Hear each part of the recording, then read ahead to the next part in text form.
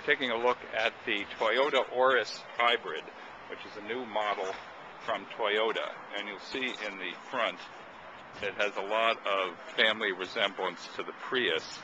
And indeed, it uses the Prius drivetrain. And mechanically, and in many other ways, it's very Prius-like. The interior, let's take a look at the interior here. The interior is very Prius-like also.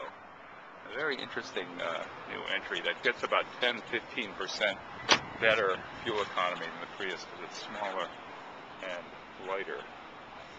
But not a whole lot smaller, not a whole lot lighter. Interesting new entry. Toyota Auris. Available in Europe.